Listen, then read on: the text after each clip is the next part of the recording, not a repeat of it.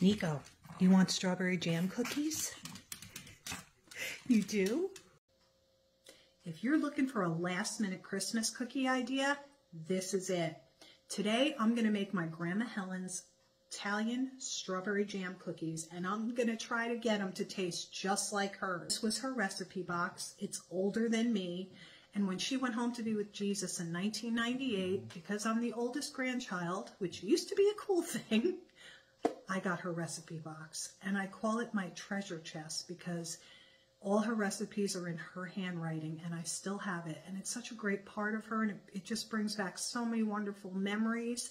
She used to make at least 6 or 7 different kinds of cookies for Christmas Eve for us, and they would be stacked floor to ceiling in her bedroom in the weeks before Christmas in tins, and we used to get so excited. So I'm going to try to make them today. Come join me.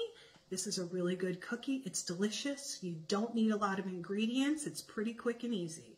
So let's go make these cookies. Welcome to the Fruitful Farmhouse with Chris, or welcome back, hopefully. Today we're going to make those jam cookies. So what we're going to need is 1 stick of margarine. I've substituted butter for margarine in cookie recipes before, and I find the big difference is butter obviously makes them taste more buttery, but it makes them a little crispier and browner, where the margarine makes it softer, makes the cookies softer. And today I'm trying to get them to taste like Grandma Helen's jam cookies, so I am following her recipe to the T. I'm going to use 1 stick of margarine, 1/4 cup of brown sugar, 1 egg separated, a cup of flour, Smucker's strawberry jam, because this was her favorite. It was always in her house. And 1/2 cup of chopped walnuts. You can put the walnuts in a plastic bag and kind of roll them out with a rolling pin to crush them up, or throw them in a food processor. It takes 2 seconds, which is what I did to get them nice and crumbly. You don't want too many big pieces because we're going to roll the cookie balls in these nuts. So the first thing we're going to do is add our brown sugar to the margarine and get it going, kind of cream the two together.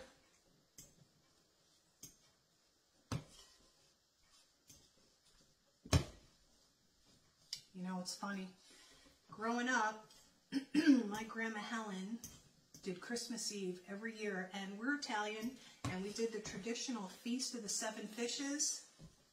When we were kids, we looked forward to it every year. What a feast, single-handedly, my grandmother put out. Her name was actually Elena, but when her parents came over to America from Calabria, they changed her name and shortened it to Helen, which I guess was common back then. They wanted it to sound more American, and I guess they wanted their kids to be a little more easily accepted when they came over, so pretty cool. She used to tell those stories to us. But the Feast of the 7 Fishes can be anywhere from 7 to 13. I've done a little research on it over the years because I always like to know what the traditions, the family traditions, are all about. And it could be 12 different types of fishes on Christmas Eve, which would be, it would represent the 12 disciples, or 13, which would be the 12 disciples and Jesus. So that was a pretty cool thing I learned. And what a spread. Even as we got older, we looked forward to it every single year. It was a huge feast. And then we'd all be sitting around the table, pants unbuttoned, stuffed sick, and it was time to bring out her cookies. 6 or 7 different kind of cookies, pies, fruit, nuts. Oh, those were the good old days, right? I would love to hear about your traditions, your Christmas family traditions in the comments, or any special recipes that you make that your mom or any family member used to make that you still make today. Okay, this is looking good. So now we're going to add just the egg yolk. Let me use my mixer. Get that mixed up.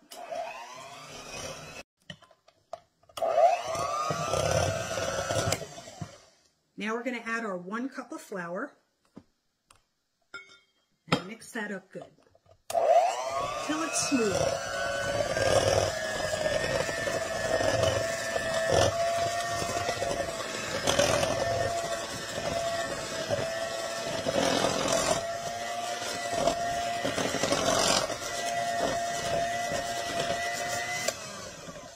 That's looking good.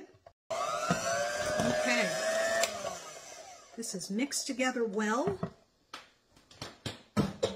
And now we're going to get our hands dirty. This is what it looks like right now, kind of crumbly. But we want to make this into one big ball of dough. So mix it all together. Kind of press down until it forms a big ball.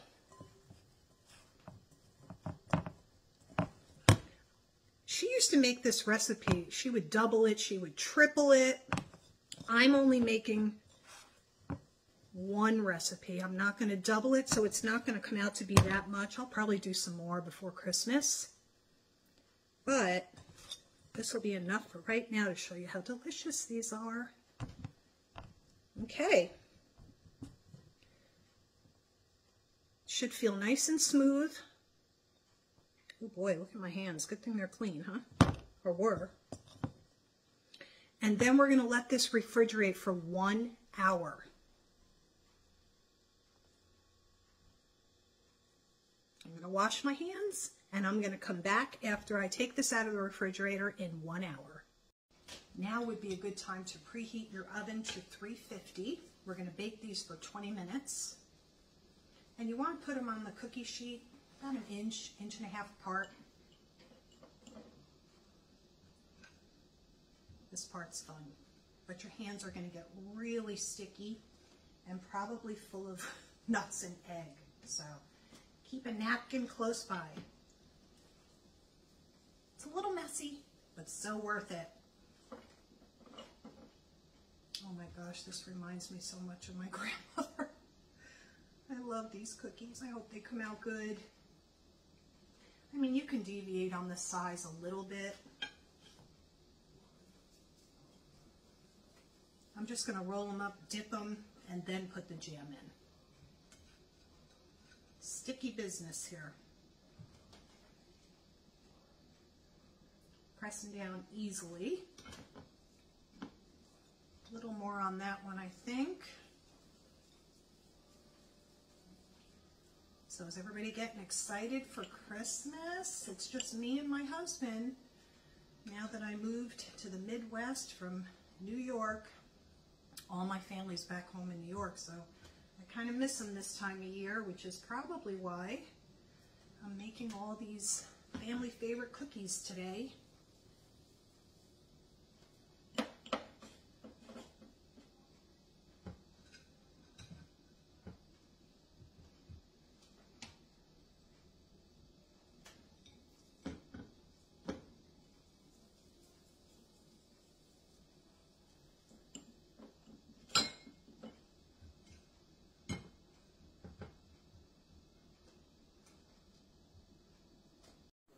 Okay, this is how they're supposed to look before they go in the oven.